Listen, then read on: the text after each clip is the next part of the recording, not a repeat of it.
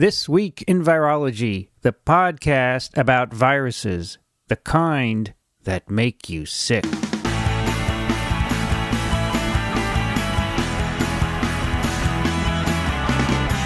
This Week in Virology, episode number 97, recorded on August 23rd, 2010. Hi everybody, I'm Vincent Racaniello, and this is TWiV. And for the next few weeks, I'm on the road in California, and I thought I would stop in to several of my virology friends and talk to them about what they do. And the first stop is in Palo Alto, California, and I'm talking with Peter Sarnow. Hey Peter, welcome to TWiV. Oh, welcome. Yeah, it's great to be on your show.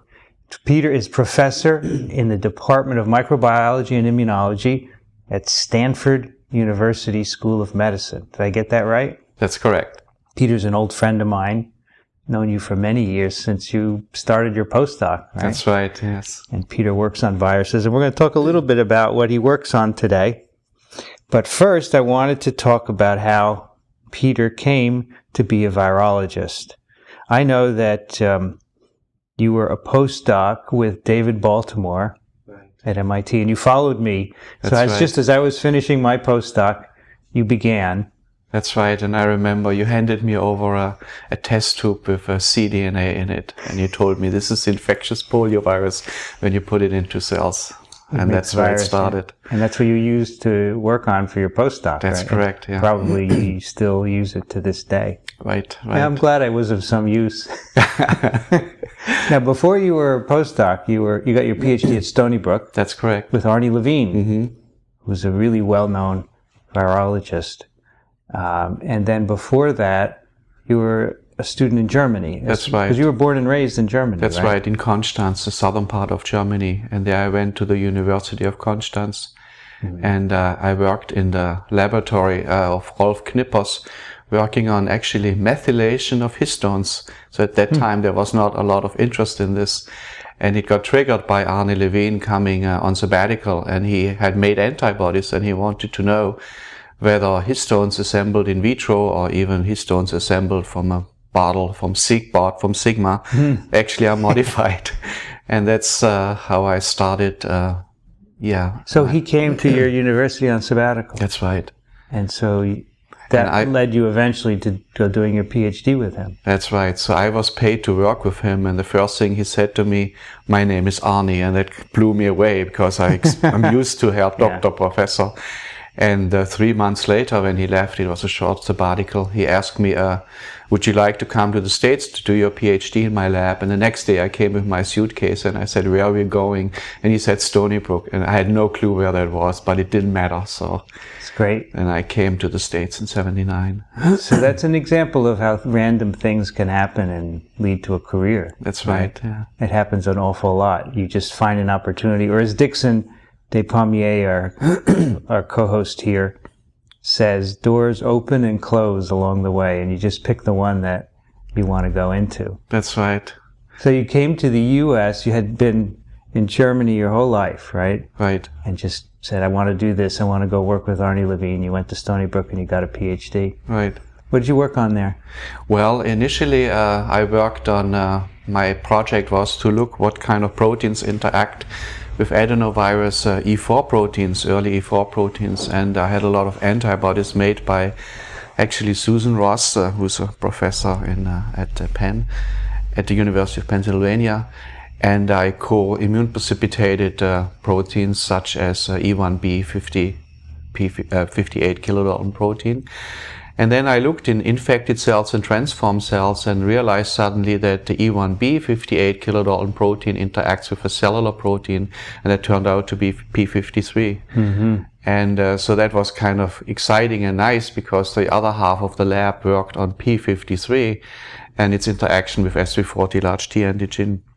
And of course, at that time, we thought it's an oncogene because it's expressed in virus transformed cells. So we didn't even think, it's a tumor suppressor. So, so I discovered at that time that it also interacts with an adenovirus protein. So we thought it ought to be important in cellular transformation. So that was the beginning of the work on P53, which now is an incredibly important. Right. At that time, checkpoint. I think there were 20 publications, and I think Yeah. today there are 50,000 or so. I heard. Yeah. Amazing. Yeah. That's amazing. So I remember you told me you used to have 3 or 4 centrifuges running to do the immunoprecipitations. That's right. At a time, each full of tubes. That's great.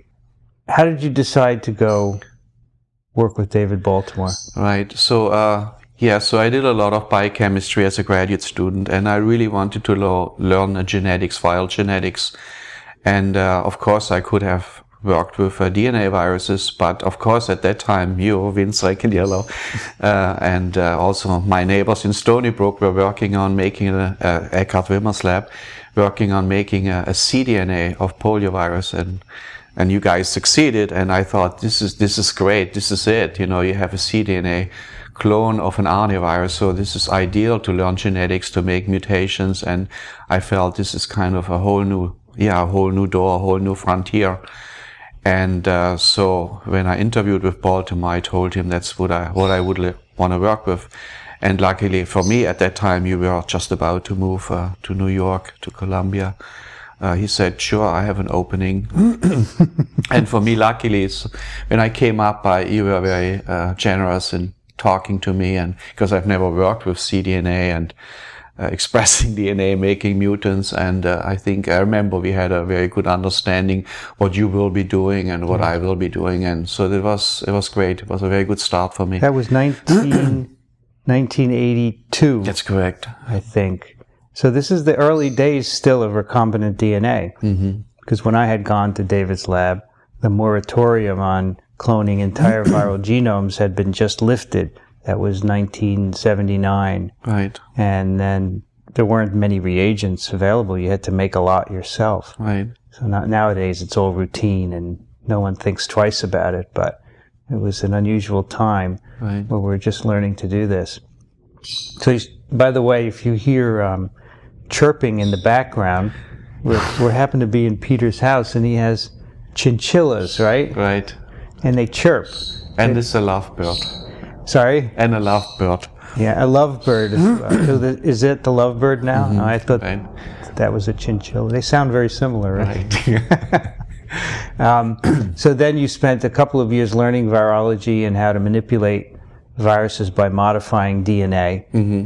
And then you set off on your own. Right. You started your own lab at University of Colorado at Denver. That's correct, the Health Sciences Center, yeah. And at the time then you had also met Carla Kierkegaard, who has been on TWiV a couple of times. And the two of you got married and went to Colorado together. That's right. And she started her lab in Boulder and yours in Denver. So you had to go somewhere where you could get 2 science positions. That's right. And and they're an hour apart? That's correct, yeah. Yeah.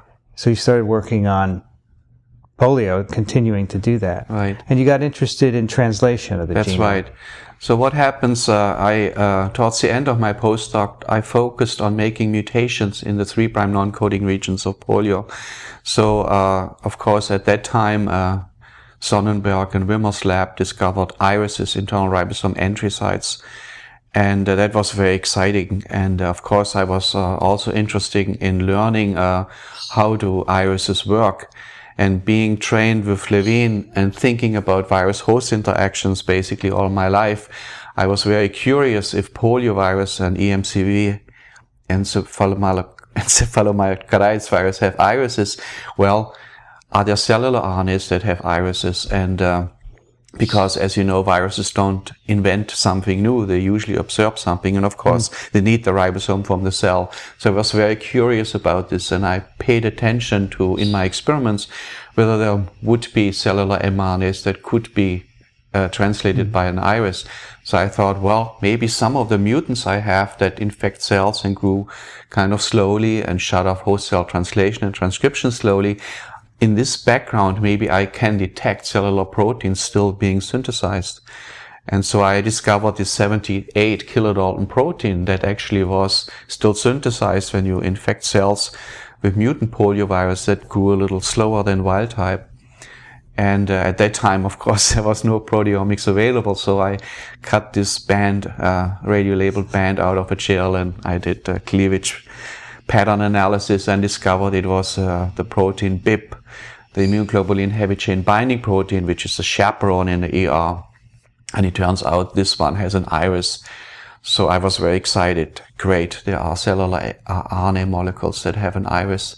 So then during my next 4 years in Denver, I really wanted to find out what's the difference between cellular irises and viral irises. Do they share similar factors?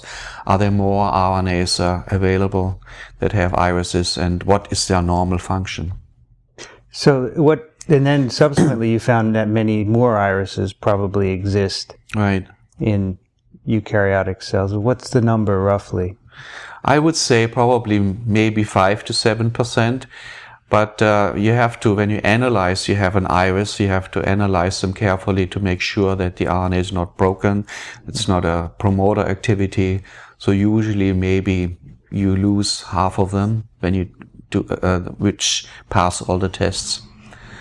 I think so. At that time, people looked at long leaders. Maybe they are predicted to be translated, mediate translation very poorly. But if you know the protein is actually made at an enhanced rate, maybe there is an iris. So there were all these kind of speculations. But when I moved to Denver, to Stanford at that time, Pat Brown just developed a cDNA microarray. Then we had a whole new tool, because now we didn't have to look what proteins are radio-labeled in polio-infected cells. Now we could just isolate polysomal RNA and do array analysis. So that's where suddenly a whole new numbers of RNAs that could be translated in polio-infected cells were discovered. Then the question was, some probably have irises, maybe some on polysomes because they need very little of translation initiation factors, they're unstructured, but we had a whole new numbers of mRNAs to look at. So an iris allows the ribosome, instead of having to bind to the very 5' end of the mRNA, it allows it to bind internally. Right. And for the picornas, that's needed because they turn off mechanisms of translation via the 5' end. Right. But why does a cell mRNA, most cell mRNAs are capped, and the cap at the 5' end recruits the ribosome. Right. So why would there be irises in cellular mRNAs? Right. So clearly all mRNAs, as we know, cellular mRNAs have a cap, so the ribosome will bind there. And it binds there by interacting with a cap binding protein, which also interacts with a few translation factors. Right. So the 40S subunit of the ribosome binds there and then scans the RNA 5' to 3' until you have an AUG. Now, we do know there are situations in the cell where the cap binding protein does not bind to the cap because it's not phosphorylated or it's sequestered by 4E, by cap binding proteins. Now, during that time, translation is slowed down during apoptosis, for example, or when you stress cells by heat, when you deprive them of nutrition. So the cell will slow down translating. But of course, the cell has to rebound. So during that time, when translation is poor because the cap binding proteins are not available, they're not functional, you need to synthesize, you need to translate a subset of mRNAs. So some of these mRNAs, such as BIP, for example, they do have internal ribosome entry sites. So then the ribosome can bind independent of availability of cap binding proteins. And of course, the other example is what we know from yeast, Semler and Hinnebusch's lab. During that time, when you have fewer, it's not an all or nothing, of course, experiment, situation when 40S binds to the cap structure, or maybe fewer 40S, they can reinitiate at upstream open reading frames and translate RNAs. So one of the things that an iris allows in a viral genome is to have multicistronic messages, that is, mRNAs that can code for more than one protein by initiation and termination, not by processing. Like the cricket paralysis virus genome has 2 open reading frames with an iris in the middle. Are there any known examples? So in a mammalian cell, in theory, an iris would allow multicistronic mRNAs. Do we know any examples of that? No, not really, but yeah. It's funny that they exist, but they're not used in that way, right? Yeah. But I should say no one has described them. Doesn't mean they don't exist, Sure. because you would expect, as you know, so we have an RNA molecule, we look for an open reading frame, but of course some mRNAs have long 3' non-coding regions, and of course there you also have open reading frames. So you really would have to look at it and test that directly whether the so-called 3' non-coding region has an iris. Right, right. So it's probably worth saying also that you can't tell an iris by looking at the sequence. That's right. That's right. You have to do a functional assay. That's right. So it's a lot of work. Right. And even now, I mean, people think, well, it's a complicated structures. Are there common features? And of course, between picornaviral irises, there are some common features and some they are not common. But when you compare known viral and cellular irises, the structures look very different. So we really don't know what is common, why do they look so different? So sometimes I think, well, maybe an iris has evolved to be structured to keep maybe important portion single-stranded, and maybe that single-stranded region can function like a Shine-Dalgarno sequence in bacteria to attract the ribosome. Right. So, because sometimes I think, why should an iris in a mammalian cells functionally be very different from a prokaryotic ribosome? Sure.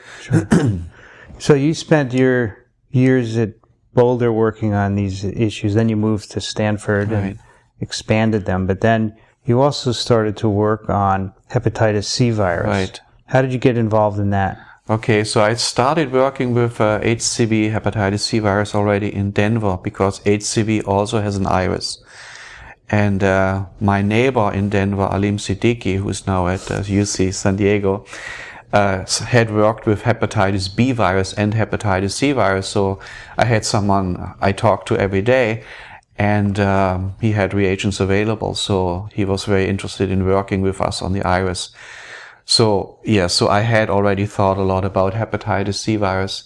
So when I moved to Stanford, of course, I moved from a biochemistry department to a microimmunology department. And as you know, your neighbors and people surrounding you influence your thinking, and your thinking shifts a little bit, and your interest shifts because you talk to your new neighbors and new colleagues.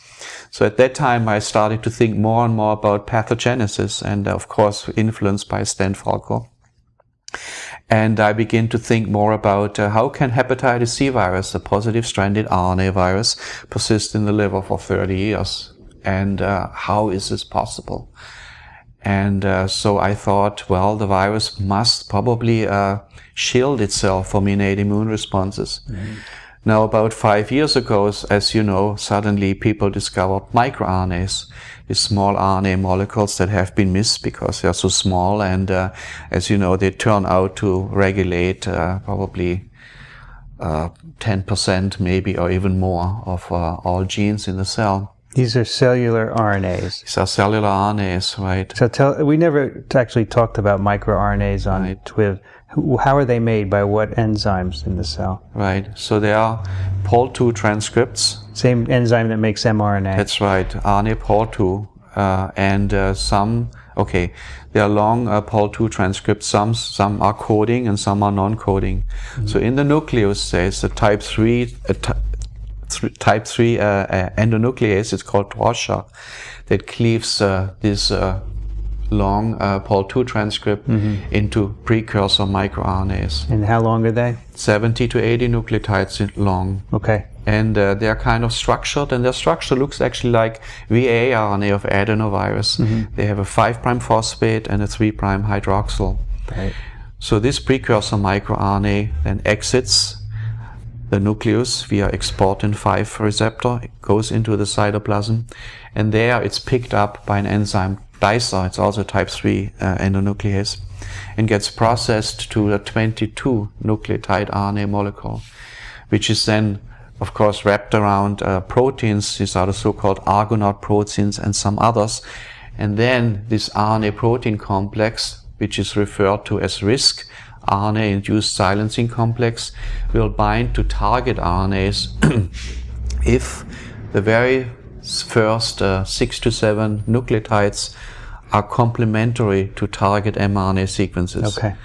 And this complementarity T has to be Watson and Crick base pair complementarity. There are a few exceptions.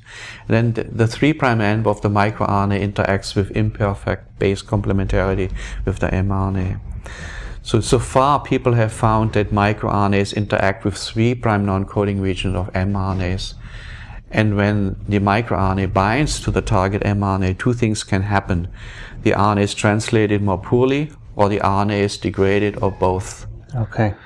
And they still debate what is more prevalent. So these microRNAs can target cellular mRNAs, so that regulates itself, or it could target viral RNAs as well. So to come back to my interest in pathogenesis, I learned that in the liver there are many microRNAs, and there is one. It's called microRNA 122. It's only expressed in the liver. And there is a huge amount of this microRNA in a normal liver, about 60,000 copies per liver cell. Now in transformed liver cells, in cultured cells, the number of this microRNA drops up to 5,000. So there's this huge number of microRNA 122 in the liver. And of course, if you look at the 10,000 nucleotide HCV RNA genome, you can find binding sites predicted binding sites for this microRNA. So I thought, well, if this microRNA binds to HCV, how can is HCV not targeted? How can it persist? So I realized that there were 3 binding sites, 2 at the very, very 5' end of the genome, and 1 in the 3' non-coding region.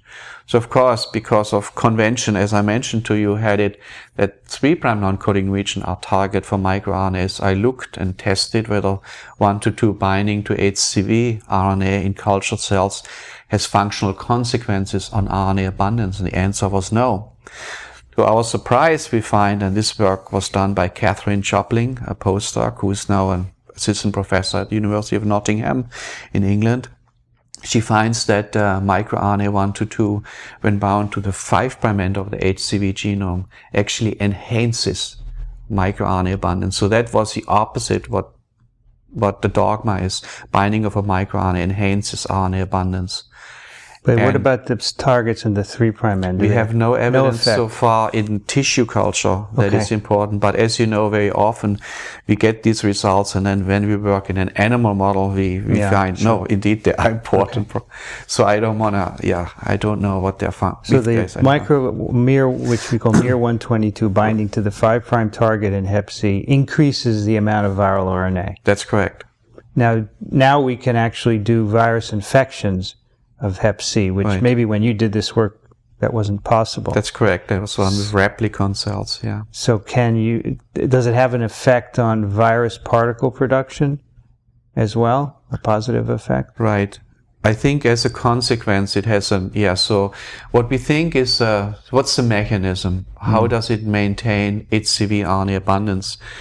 We know it has an effect 1 to 5 to 2-fold on rates of translation. It doesn't seem to have effects on rates of replication if you measure uptake of nucleotides. So we think it regulates RNA turnover.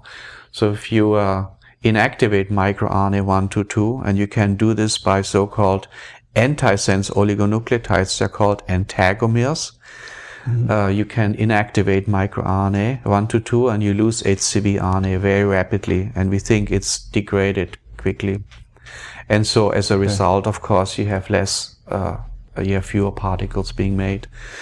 This microRNA, how did it arise that it would enhance the viral replication? It obviously wasn't there. It has some other function in the cell. Right. Do we know what that is, by the way? Yes, we do know. Its main function is, of course, it has microRNA 122 binds to predicted 100 mRNA molecules. We know from studies done in mice, rats, and actually also in monkeys that the microRNA 122 upregulates cholesterol levels and fatty acid biosynthesis. So if you sequester microRNA 122 in animals, by adding antagomers, you lower both liver and plasma cholesterol levels of these animals. So that's its normal function. And we think we're still trying to figure out what is the target by which it upregulates cholesterol levels. And we think it targets an inhibitor of cholesterol levels. So that's why it has a positive effect. So we think that this microRNA is there in the liver, so is in such huge abundance. So HCV just subverted it to protect its end. So yeah, the virus, whenever it arose, evolved to utilize this in a positive fashion. That's right. So the effect on cholesterol level is interesting. So are companies looking at antagomeres as a way of regulating cholesterol? Yes, right, absolutely. And so as you know, we have good statins and drugs out there, but not everybody can use them. So I think there are a few companies who work on antagomeres, but of course they also are interested, can we at the same time target hepatitis C virus? So there's one important study, one important paper that came out last year in Science, headed by Robert Lanford at UT Texas Southwestern, together with Santaris, a company in Copenhagen, Denmark. What they have done is they have taken antagomeres and they are modified in a special way. They are so-called locked nucleic acids. So locked nucleic acids, they have a oxymethylene group between the C2 and the C4 of the ribose. So they kind of flip in a conformation, these little oligonucleotides, that they are very stable in the blood. They're very stable. And if you take these antagomeres and you put them in the bloodstream of an animal, for example, they go straight into the liver. They stay in the liver for about 7 weeks, sequester microRNA 1 to 2, cholesterol levels drop in these animals, and then after 7 weeks, the LNA gets, the antagomere, the LNA gets secreted via the kidney. So it's a temporal effect. And then, of course, the cholesterol levels rebounds in these animals.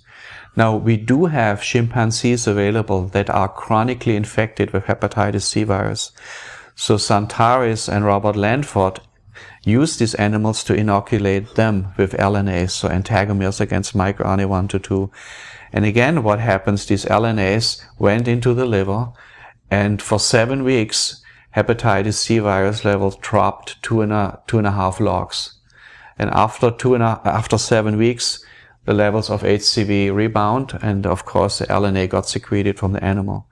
Now the important question was, how does a genotype look like of the virus that rebound after 7 weeks? So deep sequencing was performed. That means that millions and millions of sequences could be analyzed, and not a single nucleotide change in the predicted microRNA binding site was found. That was stunning to me, because I was sure I would have bet a lot of money that it simply makes 1 or 2 mutations and grabs another microRNA, because the interactions are not that stringent. But that didn't happen. Now that told me it's not as simple. This microRNA, these 2 microRNA binding sites are very, very important, and it's probably a more higher order structure, which is very important for hepatitis C virus. And of course, this is very exciting, because now we can start to think maybe we can treat animals or maybe people with an antagomere for 7 weeks and drop viral load. And the good thing is it's a permanent, right? It's not a permanent treatment. It's a temporal treatment, and maybe during that time, these people who wouldn't respond to interferon treatment maybe can be treated with interferon, and the viral load would drop more. Sure. It's amazing. Many things about this are amazing. First, that it's sequestered in the liver for 7 weeks, and then it's released. That's just serendipity, right? It gets secreted, via the kidney. It's, as you know, a lot of stuff gets taken up by the liver and gets secreted. So this is a typical pattern where something would be sequestered in the liver for a while and then it's eventually pharmacokinetics, But isn't it possible that after the idea would be that if in humans who are chronically infected, you would have to give them periodic multiple doses. Isn't it possible that after multiple doses, you would get viral variants emerging that are resistant? Right, that's right. That's one concern, but even more, as I said, we don't know what are the other targets, cellular targets for 1 to 2. So if you think about them on a more permanent basis, you worry that maybe it could be oncogenic. So what has to be done are more long-term animal studies first to see if there are any such side effects, right? Actually, Sarnow, the company I mentioned, has finished phase 1 and 1B clinical trials so far. That means these are trials on healthy human volunteers, and they were treated with antagomers, and these studies have not been published yet, but Sarnow has given talks about them, and they have said that these volunteers are fine and their cholesterol levels has dropped as predicted, and they did not observe any liver inflammation or any abnormal blood. But of course, that's a year probably study. So you could argue that maybe it takes 5 years or 10 years. Absolutely. But that's how a drug is typically tested. You would only do a short-term side effects study, then you would go into efficacy and eventually license it. And then hopefully in the long term, if it's licensed, you don't see any side effects. Now, you had originally said that you thought the virus would change 1 or 2 nucleotides and then recruit a different microRNA to fulfill the same function. In other words, it needs. So my question is, if you change in the viral genome the microRNA binding site, does that reduce viral RNA levels? Well, no, it kills the virus. It kills it. Yeah, so that's right. Any change that will prevent miR-122 binding kills the viral, so it cannot replicate. And we have also made chimeric molecules where we know that the microRNA 122 should bind, but its 3' end was exchanged with sequences from other microRNA that again will not fulfill the function.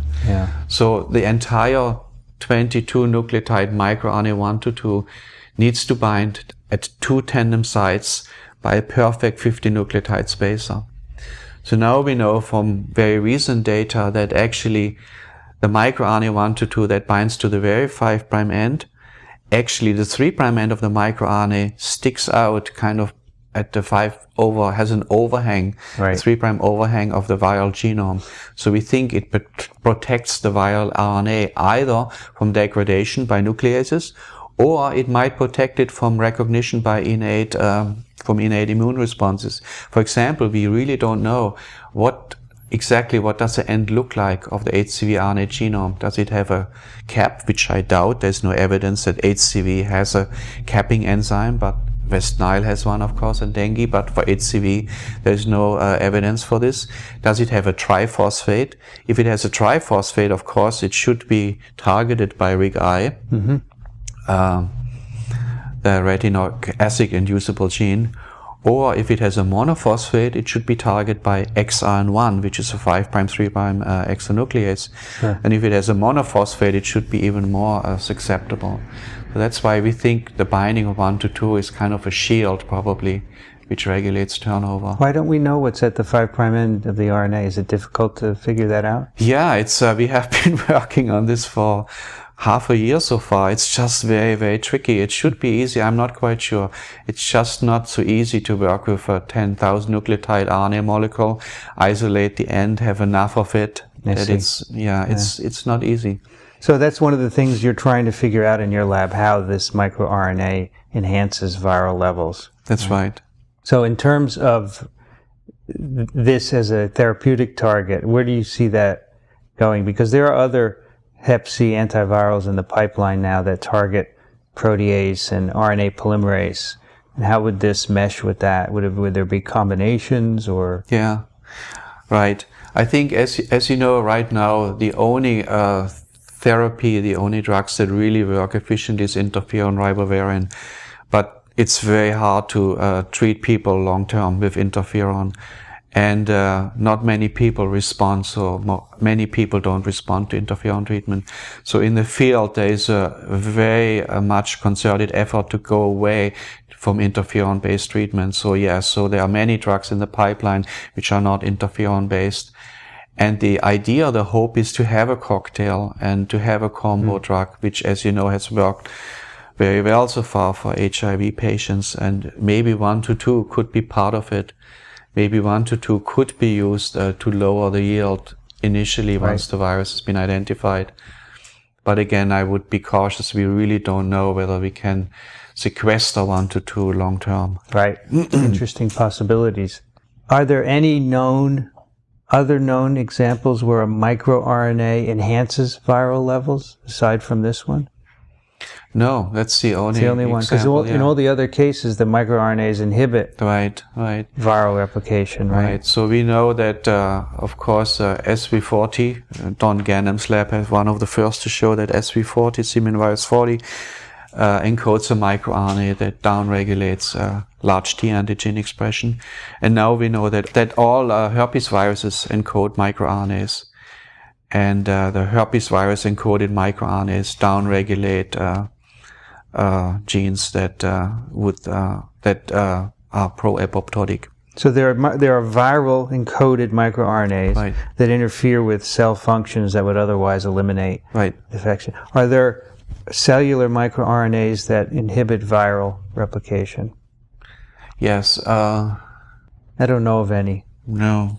There are some reports out there, but I'm not, they're not that solid, I don't remember exact details. Cesari published a paper years ago saying that interferon induces, among other things, lots of microRNAs that target, and I think he looked at hep C.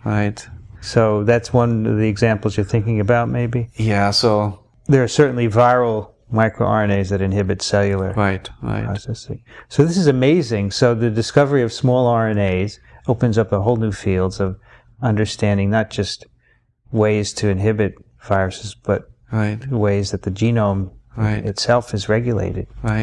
It's amazing. And all new approaches, all new biochemical approaches to studying this. And also now we know that microRNA move from cell to cell. And there is also a lot of effort is being made to figure out how do microRNAs move. And the idea is that they move via vesicular bodies from cell to cell. So if you can imagine a cell is infected by a virus, and of course if you look, you find microRNAs go up and some go down. So microRNAs that are elevated in their abundance, they can move to the neighboring cell. So of course you can have scenarios where you think antiviral state or proviral state might be elicited. So there's really, I didn't know that. So there's evidence of vesicular movement of microRNAs. So is this just during virus infection or also in normal cells? Also in normal cells. Amazing. Yeah. How about our old friend polio? Do we know any microRNAs that interfere or enhance polio in any way? No, we don't know. There are microRNA targets in the genome, right? That's right, yeah. But no one has looked to see if they have any consequence. That's right. I think there are some reports out there where people profile microRNAs in polio-infected cells, and they change. But I don't think that any functional studies have been done. Yeah. So what's the future of your research? Where's it heading? Are you continuing to work on miR-122 to understand how it works? But what other avenues are you looking at? Okay, so. Then one is, of course, we want to know, does miR-122 move from cell to cell in HCV-infected cells? And there's a whole new level of complexity, and this is microRNAs, they're actually modified at the ends. They have extra nucleotides at the 3' end. They are post-transcriptionally modified. And what we do know when we look where are these modified RNAs, they're in different parts of the cell. And we know that HCV only uses a subset of microRNAs. So we want to know, is this a specialized microRNA 122 that has particular sequences at the 3' end? And yes. And so can we, if we identify those, can we more directly target them? And of course, the big question is, from what is microRNA 122 protecting hepatitis C virus? So we are doing some siRNA-based genome-wide screens to identify the genes. When knocked down, maybe then the virus doesn't need microRNA 122 to maintain HCV RNA abundance. So do you have HCV infectious cell culture models in your laboratory? Right. You can take virus and infect cells and... We have different genotypes, and they are infectious. We can have a cDNA, manipulate the cDNA, and recover virus. Do you continue to work on irises also? Yes, we do. Although right now, at the moment, with only fewer people. Right. But yeah, we have been interested in whether ribosomes that bind to irises are specialized. Is there something different about these ribosomes? So we have done, in collaboration with Jennifer Doudna and Laurie Kolstad at UC Berkeley, proteomic analysis. And what we have found is that some ribosomes that bind to RNA that are translated have a different set of non-ribosomal proteins associated with them than ribosomes that are not engaged in translation. But so far we have not really found anything specific for irises. But of course we might have missed it during the purification of ribosomes. But so I'm still very interested in, is a ribosome special that binds to an iris?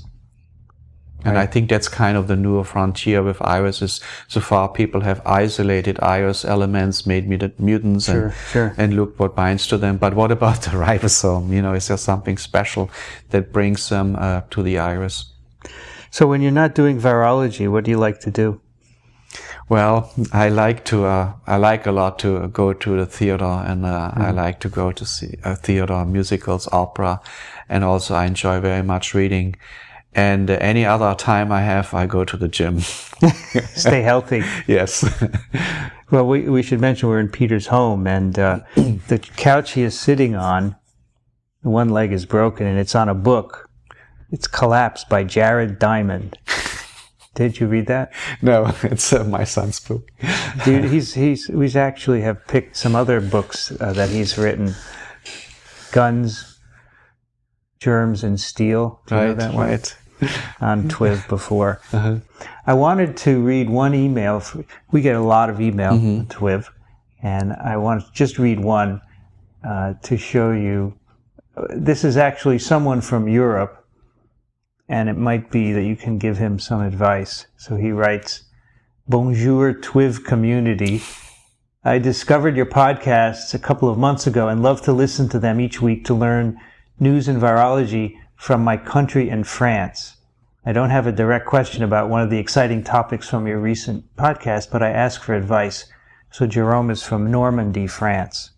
I after my PhD in Germany, Heidelberg, where I started my second education as a virologist, I went as a postdoc to the gorgeous city of Portland in Oregon to work in the laboratory of Dr. J. Nelson. Dr. J. Nelson is known for his topics on cytomegaloviruses and West Nile virus research. I stayed 6 years in his laboratory working at first on SARS coronavirus, which had to be stopped 8 months later because of deletion of funding. Then I worked on 7 other risky projects on HCMV. Finally, I got one good paper from the last HCMV project and had to move back to Europe because of the end of my contract. I should move one more time after this long period as postdoc by Jay. I just want to add that despite weak publications, I learned a lot during this time. Back in France, I'm still looking for the next postdoc position as a virologist or in R&D in food industry, my primary education. Question, I'm looking for advice to continue my passion for pathogen-host interactions and to combine my high interest in nutrition and chronic diseases during viral infections. Because I speak and write 3 languages, French, English, and German, and love to live worldwide despite being French. I am very flexible for relocation. However, I could not meet the right people having an interest in my profile at the university, in industry, or in nonprofit organizations like WHO. Which way you will look to find them in Europe, in the States, or worldwide? After so many years working in virology, I don't want to abolish my knowledge and start over with some work just to pay the bills. My science story should not be sad, but rich in adventures like my private life. Thanks for any advice or opportunities. Thank you for your podcasts on viruses. I'm listening to only podcasts on science or travel in 3 different languages.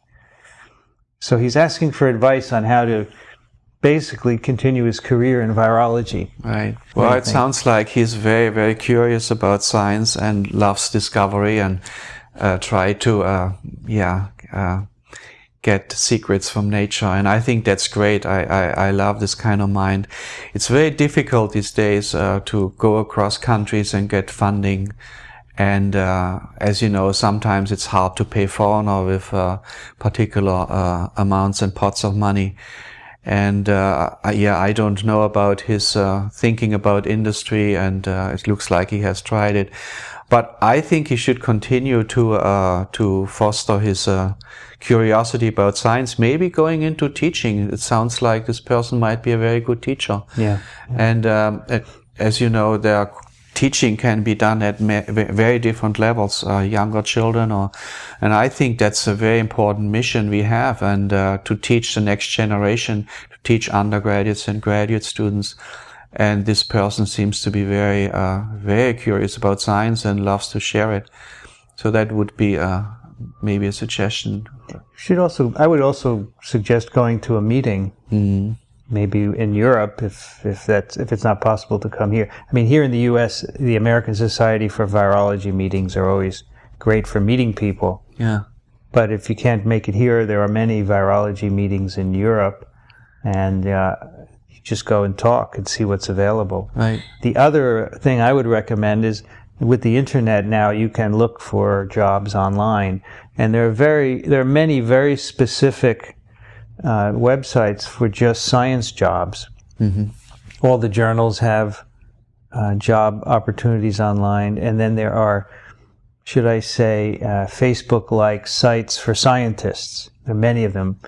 One of them that I know, which I started, is called biocrowd.com, but there are about 10 others as well, where you can just sign up and interact with the community and see if things are available. And there are actually quite a few job postings on BioCrowd and many of the other sites as well. So I would check that out. But don't give up. Just keep trying.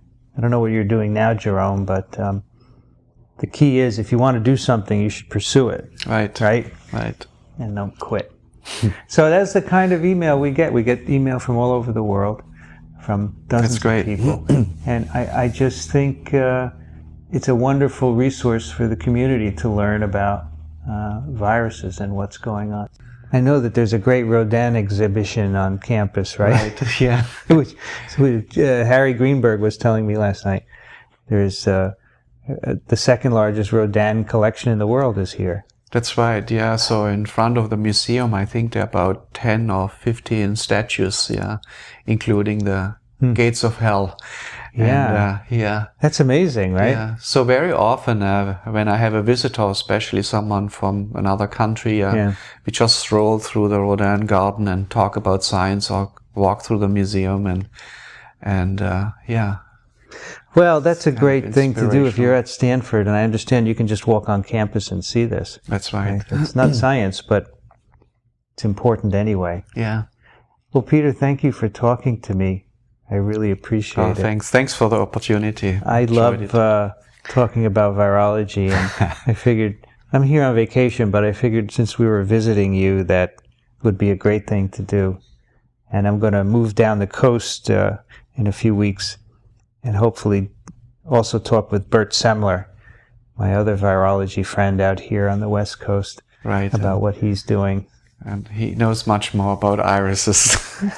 Yes, that's right. So he also does work on viruses as well as on irises, as well as other topics of coronavirus replication.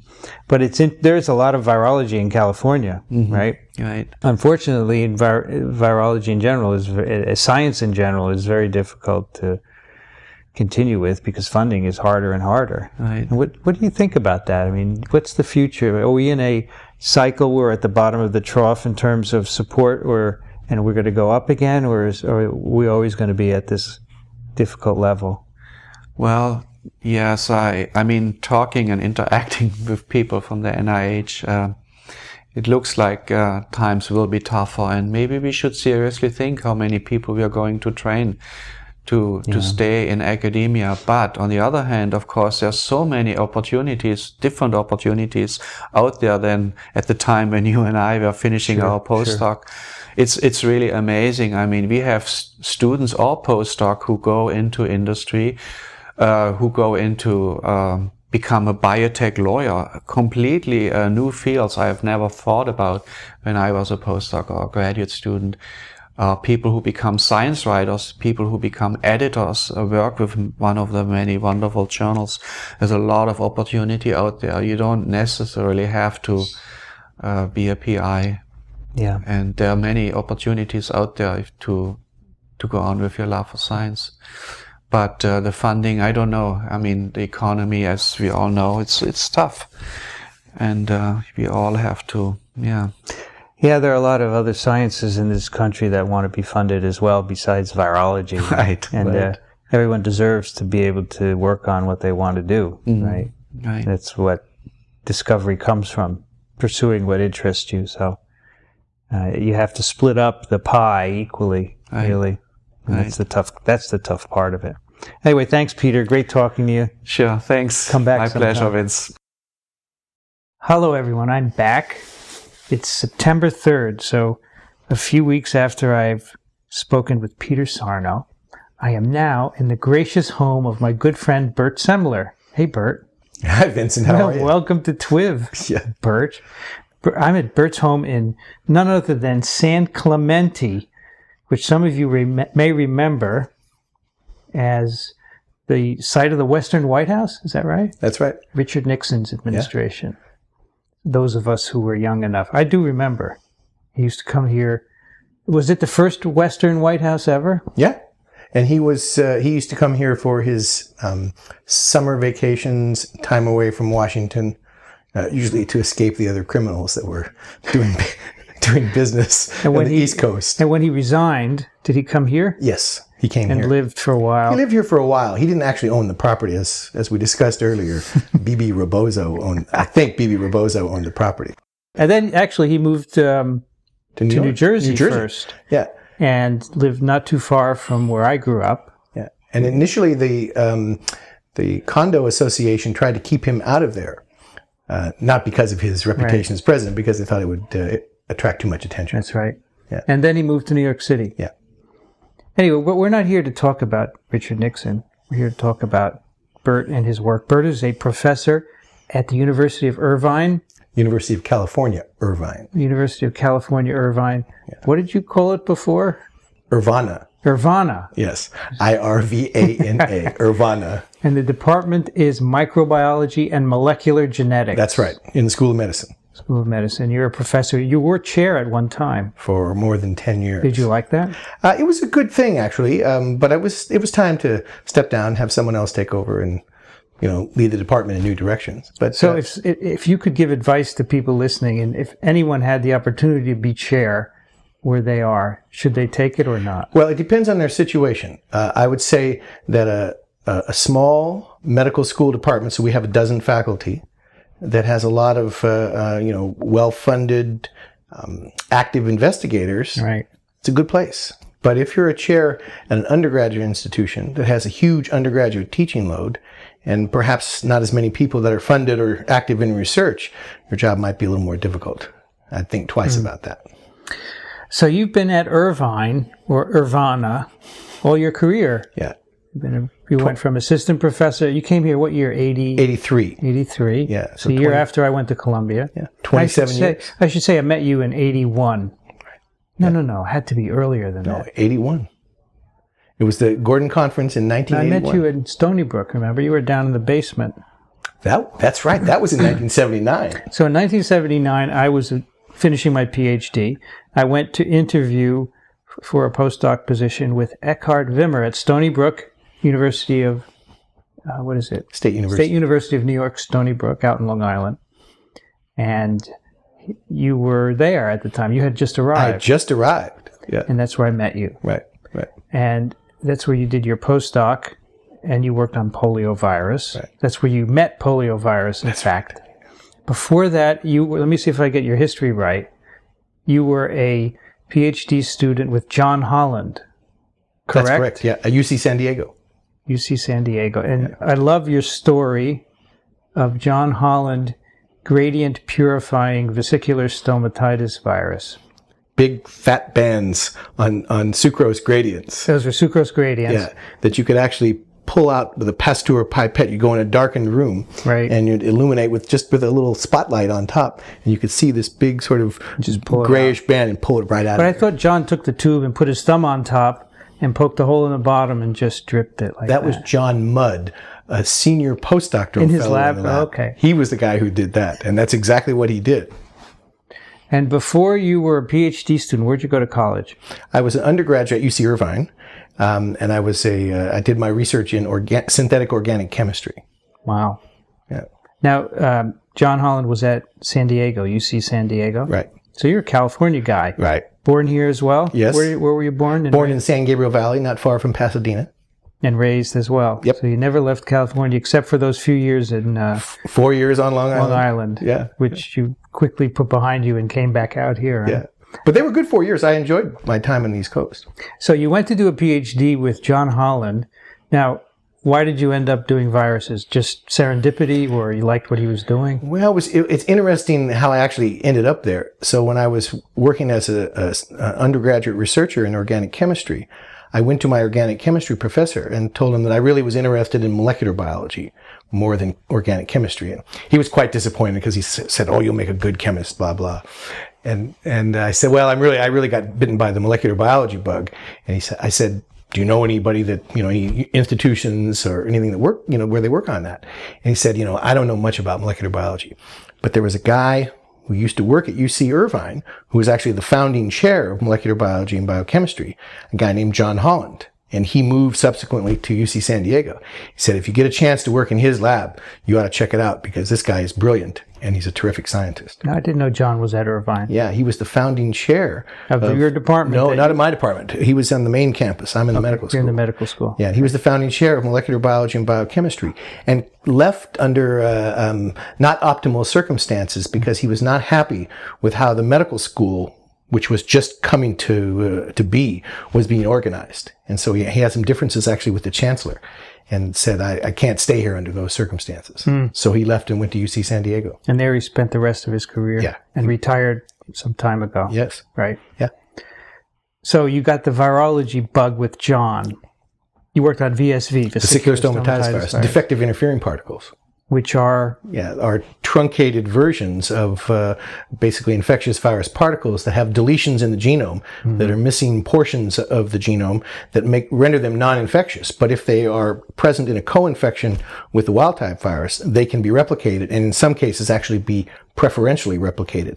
And that's been shown for influenza, rabies, vesicular stomatitis virus, and some of the other RNA viruses as well. I know they're very easy to make with VSV because if you just infect cells at a high multiplicity, you're likely to get these defective particles. Yeah, and if you remember, that was actually, the defectives were actually discovered for influenza by von Magnus, so-called von Magnus phenomenon, because as he kept doing these repeated multiple high multiplicity passages, he kept getting lower titers. And it's because he was generating defective interfering particles with influenza virus. And then they were found with other RNA viruses after that. So these are deletions that randomly occur. That's correct. They replicate more efficiently, presumably? Presumably that's the case. They replicate more efficiently because maybe they have shorter genome size. They have some of them have slightly different end sequences that make them perhaps more attractive candidates for replication complexes to form. That actually has not been completely worked out with all viruses yet.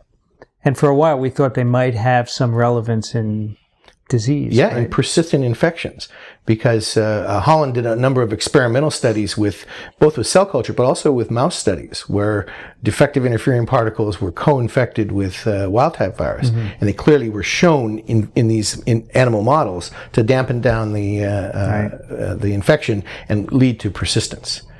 But in human infections, there's not a lot of evidence that defective interfering particles play a role in modulating disease.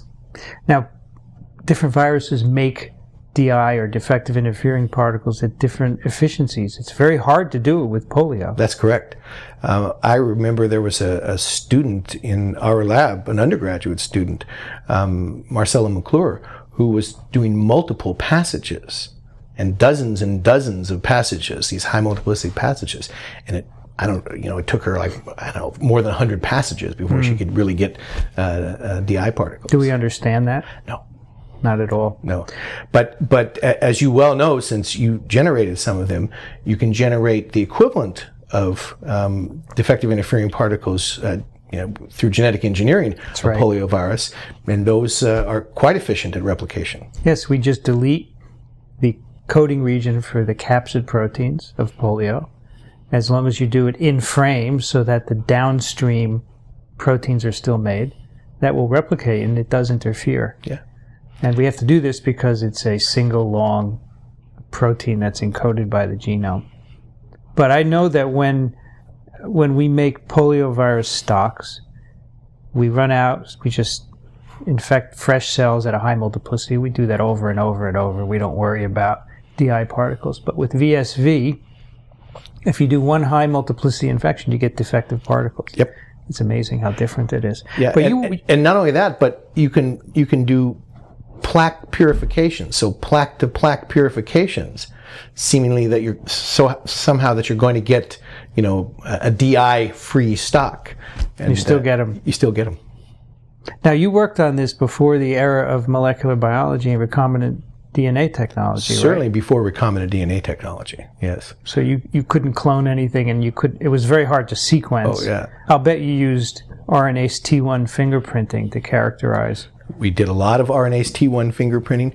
At that time that you could just start to do enzymatic sequencing of RNA directly, right. And also what was called wandering spot technique for that. Right. And so we were actually working on that in John Holland's lab to try to characterize the sequences that were at the very ends of the genomic RNAs, both of the DI particles and the wild type versions of vesicular stomatitis virus. See if we could get a clue about whether the ends were complementary and whether those complementary ends were the reason that these DI particles had a higher replication efficiency. Our careers are parallel in many ways, because I worked on influenza virus for my PhD, and I used the same techniques, wandering spot to sequence the RNA, RNase T1, and then when it became developed, some limited sequencing using different chemicals to degrade the RNA in different ways. Yeah, and that was, as you well remember, not only was it technically very demanding, but it was a big deal if you could get a contiguous sequence of 50 to 100 nucleotides. And contrast that with today, when you send your material to a company to sequence, and you get hundreds and hundreds of bases for $10 or $20, and you can sequence an entire human genome in a week for $1,000 or $2,000.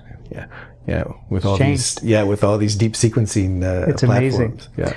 So tell me how you decided to go east and do a postdoc with Eckhard Wimmer.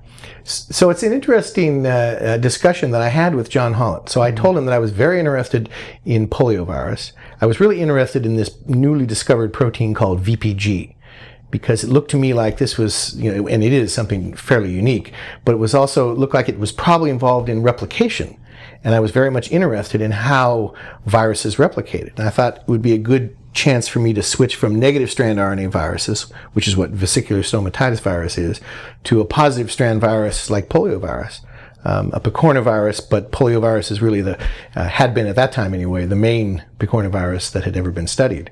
And so I talked to John Holland about that, and he said, for picornavirus is really two labs, David Baltimore's lab and Eckhard Wimmer's lab. And he said, if you want to work on another kind of positive strand RNA virus like retroviruses, he said, I'd recommend Howard Temin's lab. And at the time, Howard Temin's lab had a 2-year wait for postdoctoral fellows. So I said, well, let's stick with polio. And then so I said, what are the pluses and minuses of going to Baltimore's lab at MIT versus Wimmer's lab at Stony Brook? And he was very interesting. He said, well, I know David better than I do Eckhard, because Baltimore and I worked together at the same time when we were junior faculty members. But he said, Baltimore's lab is going to be a little tougher environment for you. It's going to have more postdocs. It's going to be more competitive. And he said, you might fit better at Stony Brook. He said Wimmer will be more engaged in the individual projects going on in the lab because he only has, basically a poliovirus lab, not much else going on. He said Baltimore's lab had multiple projects going on, and you might have trouble getting his attention. So he said, all things being equal, other than the prestige factor, he said maybe you should go to Wimmer's lab. So I took his advice straight up. Interesting. And that's why I went there. So, I also worked first on a negative strand RNA virus, and then I switched to a positive strand virus, and it was David's lab that I ended up going to. So it would have been interesting if we had ended up in the same lab. What do you think? You think we would never be friends, or? No, we would have been friends. You think we would probably have done pretty well, actually? Yeah, we would have been friends. I figure that our ultimate test was the fact that we worked in competing labs as postdocs and still liked each other afterward. And we worked on similar projects. So my initial project, as was yours with Eckhard, was working on the sequence of polio? Yes.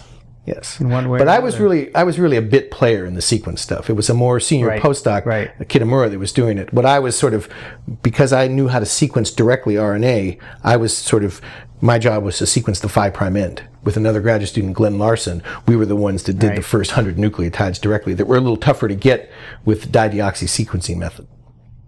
So really that was sort of a side project almost, even though we were all excited because, as you well know, it was a big deal to work on that project. But really, the real project became after the sequence had been determined, and then I was looking at the proteolytic cleavage sites and trying to figure out what the proteinase recognized in the polyprotein. So we did a lot of protein work and Edmond degradations to determine the amino terminal sequence of all the cleaved polypeptides. So again, polio makes one long protein and processes it. So you were trying to figure out where the cleavages occurred. Yeah, all the processing sites. And at that time, we were pretty sure that they were all carried out by a viral encoded proteinase. But we actually didn't know what that viral encoded proteinase was. There had been a report in the literature before I got to the lab that said it was a protein called X, which later was renamed 2C. It's a protein that was in the middle of the genome. And that actually turned out to be erroneous. And it was later determined that the protein was now a protein that's now called 3C. So was that done in Eckhard's lab? That was done in Eckhard's lab, actually by a graduate student in the lab named Ronnie Hanekak. Yeah. Gee, did I see her today? Yes, you did. Just because she happens to be my wife. Yes. And so this got you interested in processing, which you then worked on for many years here at Irvine. That's correct. And do you still do that? We do a little bit of that, but mainly as a tool more than trying to figure out. We've learned a lot about the sites of proteolytic processing, active sites of the enzyme, the different forms of the enzyme, and what they recognize. Mm-hmm. So now we use mainly that as a tool to, in the end, actually change the order of cleavage events, or perhaps change the kinetics of cleavage events, and see how that affects the whole process of viral replication. Because as you know, there are these a number of cleavage sites that are recognized by the viral proteinase, and clearly the virus must have a directed order. It's probably not random, a directed order of events to allow replication complex assembly. What we've been interested in doing is altering that and now seeing how that affects replication complex assembly and how we're able to synthesize perhaps the negative strand complement to the genomic RNA or the actual progeny viral RNAs that ultimately get packaged into new virus particles. So one of your main interests has been RNA synthesis, how the virus duplicates its genome. And you're also interested in translation. Yes. So pick one of them and tell us a little bit about it. Yeah. So I'll pick translation because it's the problem that we got interested in most recently, but it's probably the one that's in my mind a little bit unconventional and quite interesting, and has broader implications for host cell metabolism, say even more so than viral RNA replication.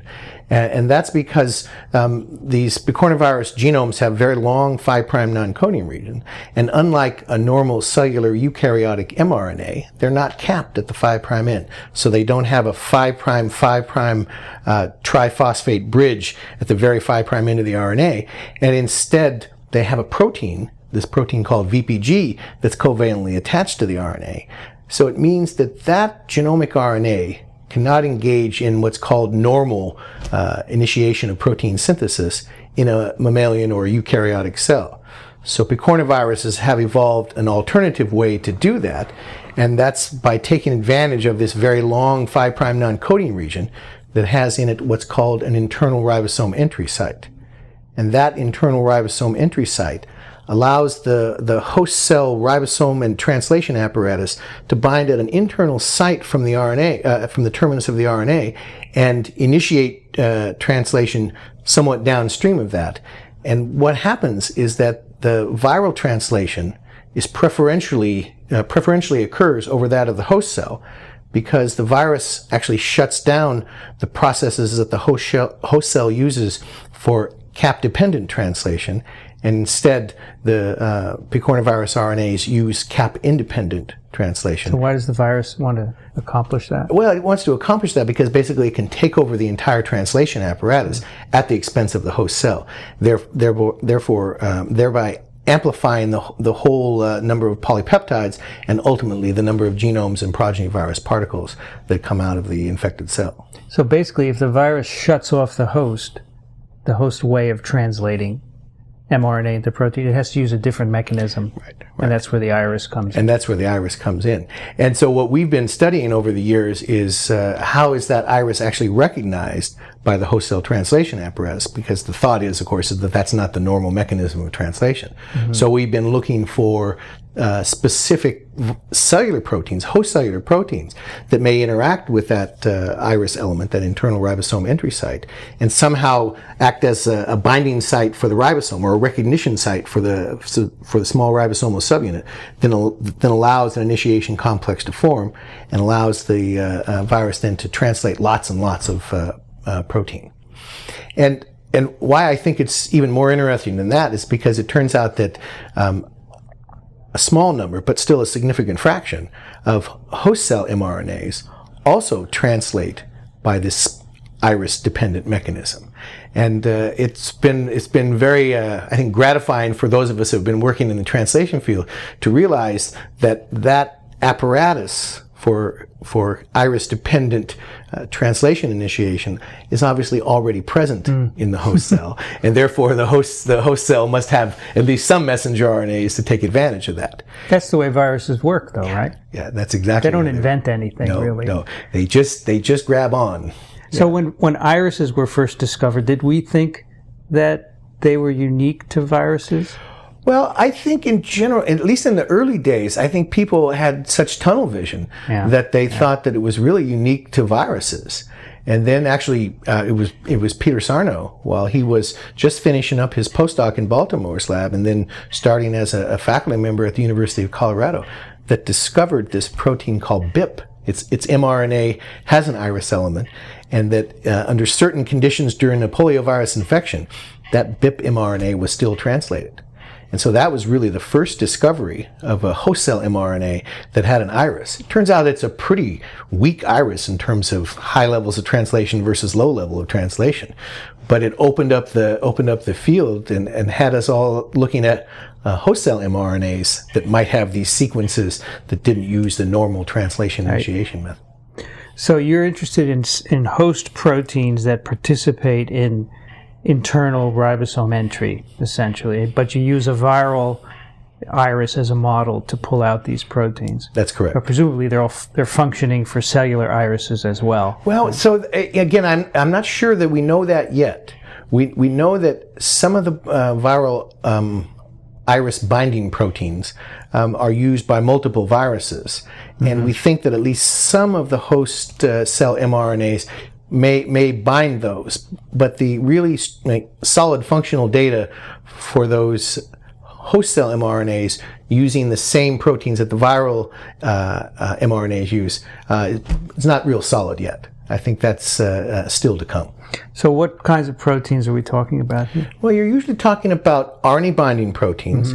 For the most part, what we've seen are they're fairly ubiquitous proteins. And of interest is that some of the proteins, even though they are cytoplasmic, they also have a fair concentration of them in the nucleus of the infected cell. So that's a bit of a surprise, because you would expect them only to be cytoplasmic RNA binding proteins. because that's where translation occurs. Yeah, translation occurs in the cytoplasm, and in fact, for all of the picornaviruses, as you know, the entire replication cycle occurs in the cytoplasm. So they really shouldn't have evolved to use nuclear proteins, or at least proteins that have high concentrations in the nucleus. But aren't there some that are relocalized? Well, so what we've found is that within a couple of hours post-infection, at least for polio and rhinovirus, most likely Coxsackie virus as well, nuclear proteins are actually relocalized from the nucleus to the cytoplasm, and nuclear cytoplasmic traffic has actually been changed as a result of viral infection, presumably because the virus proteinases carry out cleavage events that disrupt the nuclear porins that are present at the nuclear envelope, and either change the export of proteins from the nucleus to the cytoplasm, or alter the import of proteins as they would normally go into the nucleus. It's amazing that this has evolved this way. I mean, do you think that the interfering with nuclear cytoplasmic traffic has other consequences as well, or is it specifically designed to use nuclear proteins in the cytoplasm? I would guess that it probably has to do with blocking of the innate immune response and shielding the viruses from that. But it's probably not a side event, an inconsequential event, that they do that for the RNA binding proteins for translation, because the nucleus is loaded with RNA binding proteins. So the virus, a virus evolving to take advantage of that, make sure that those get relocalized into the cytoplasm of the infected cell. Now, some of the proteins you have identified, and PCBP2 comes to mind, have other functions in the cell, yet are required for the virus for this mode of translation. Right. Are there other proteins involved in iris-mediated initiation that are also involved in the same process in the cell?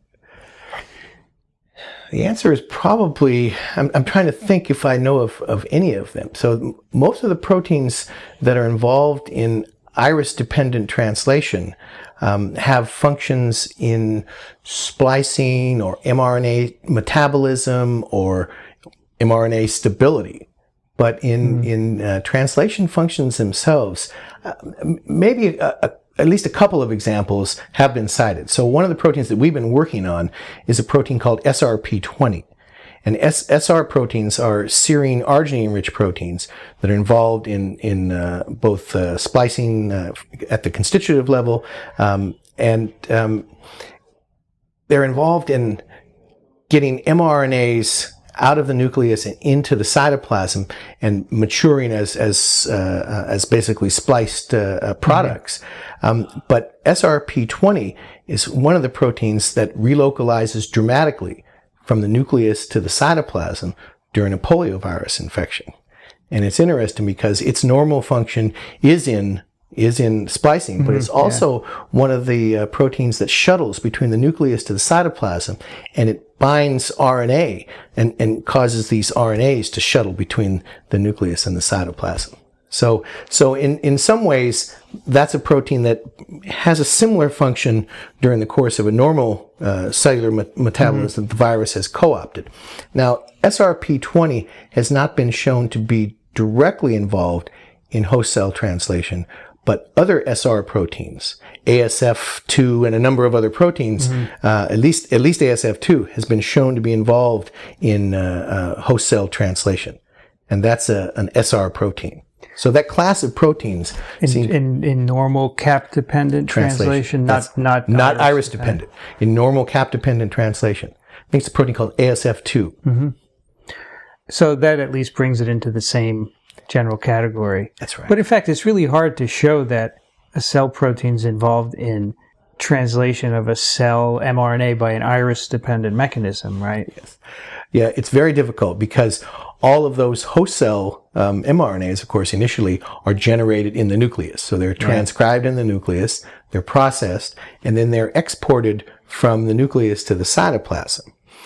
And so one of the things that we've thought about is that perhaps the reason that the viruses have evolved to use some nuclear proteins in this is that because those nuclear proteins may actually be involved in host cell mRNA translation, perhaps on irises. We haven't shown that yet, at least to any great extent.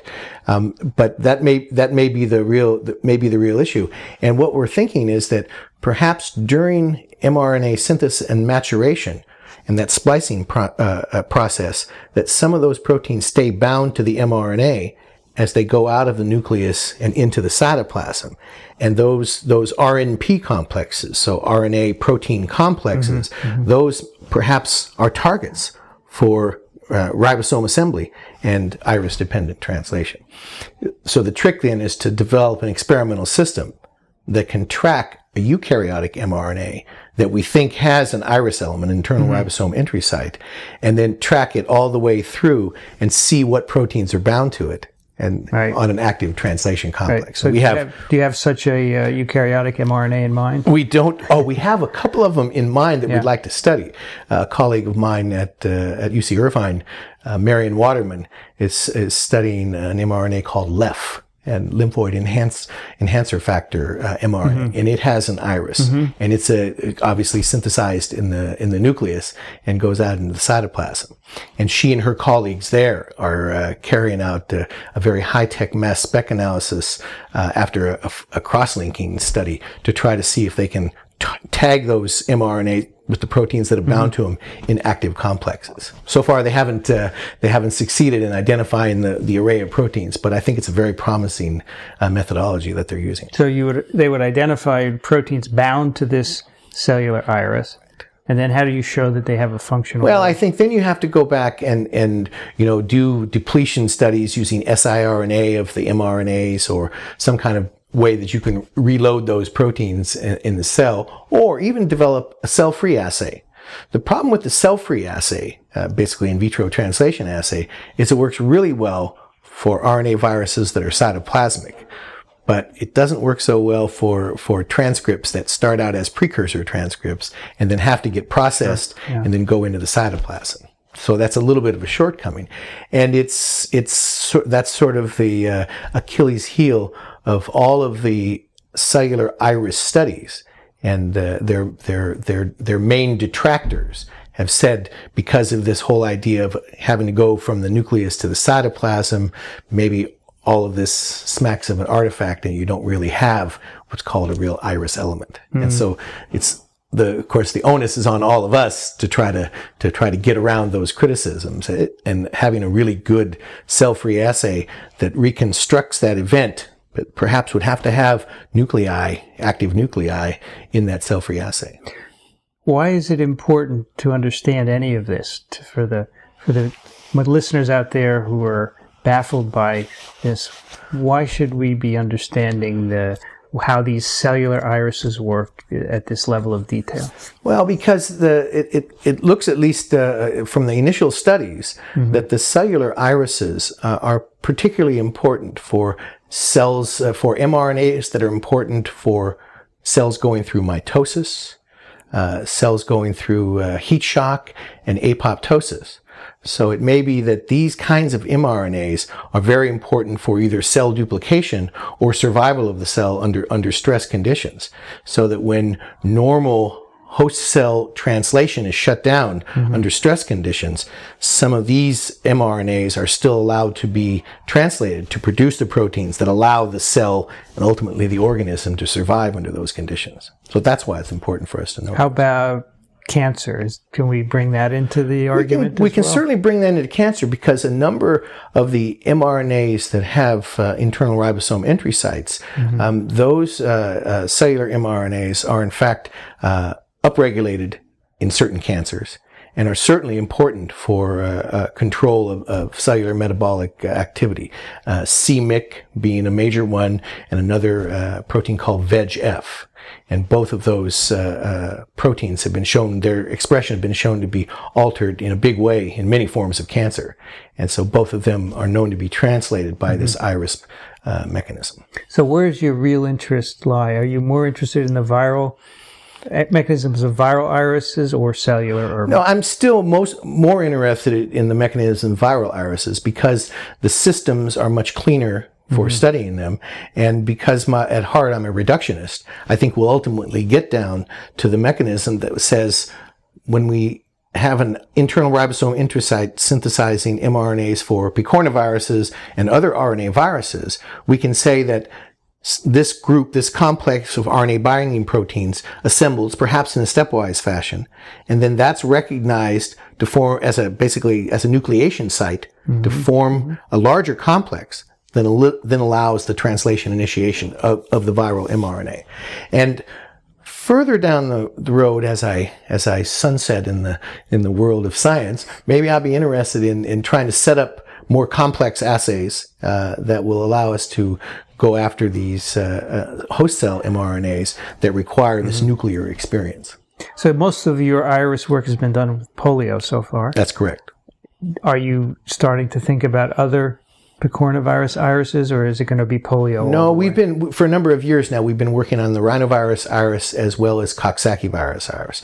And there are some subtle differences between those iris elements, and we're trying to see if those subtle differences have anything to do with their different gene expression patterns compared to polio, and also whether there's any cell type specificity of those mechanisms. What's the importance of cell type specificity? Well, the cell type specificity means that if the virus can, even if the virus can infect a certain cell, if it's limited in its ability to translate because it's missing proteins or some signals that would be would allow the virus to translate, then that might tell you how the virus gets access to a certain type of cell in a certain type of tissue, and how it's excluded from expression in other types of cells and tissues.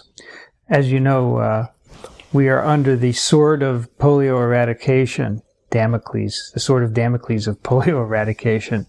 But you could continue to work on the polio iris long after no one else could work on poliovirus, because you just need a small piece of the genome. Is that right? That's correct. In theory. You couldn't do some of the experiments maybe involving infected cells, but... Right. But we can certainly, we have a lot of reporter assays that take advantage of very sensitive methodologies that don't require infectious virus at all.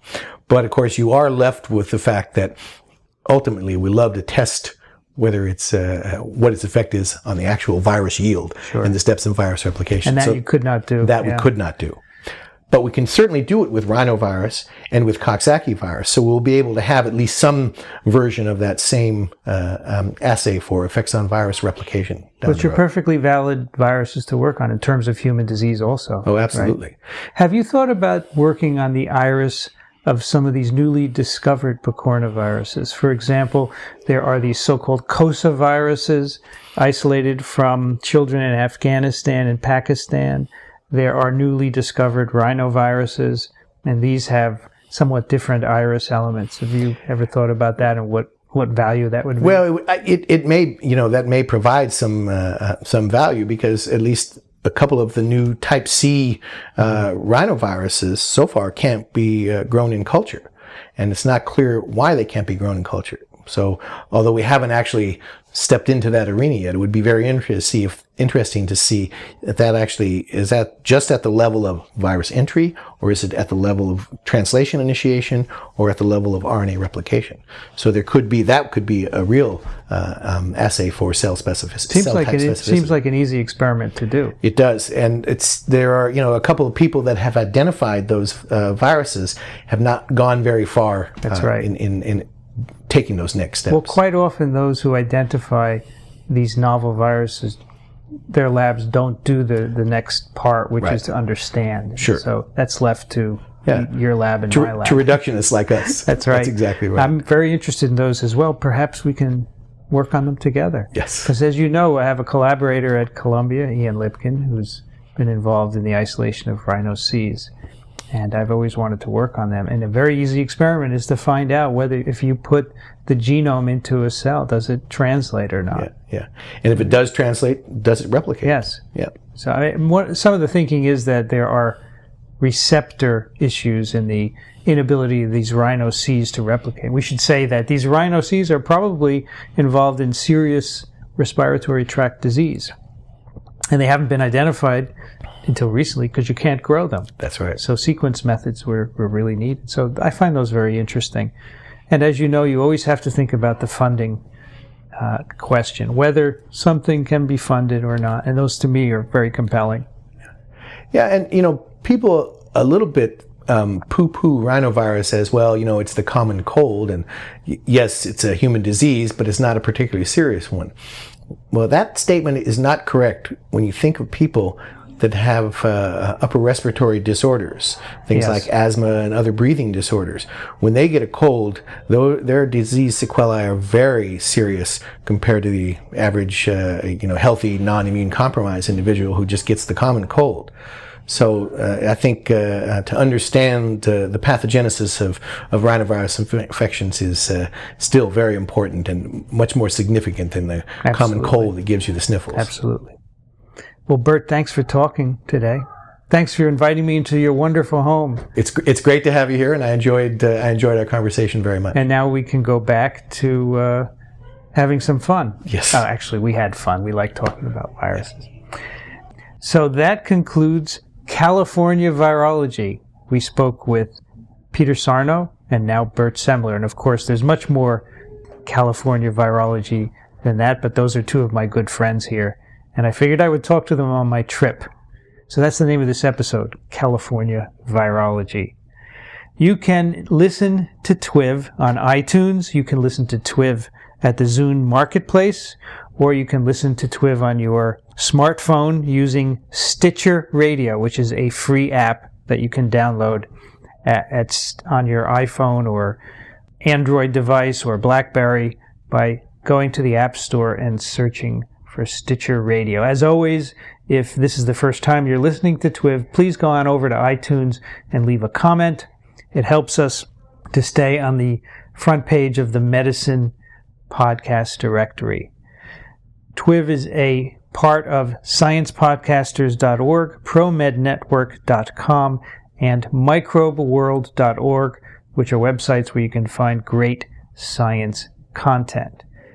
Next week, that is what would next Friday be? September 10th. We'll go back to a normal TWiV with our usual hosts. You've been listening to This Week in Virology. Thanks for joining us. We'll be back next week. Another TWiV is viral.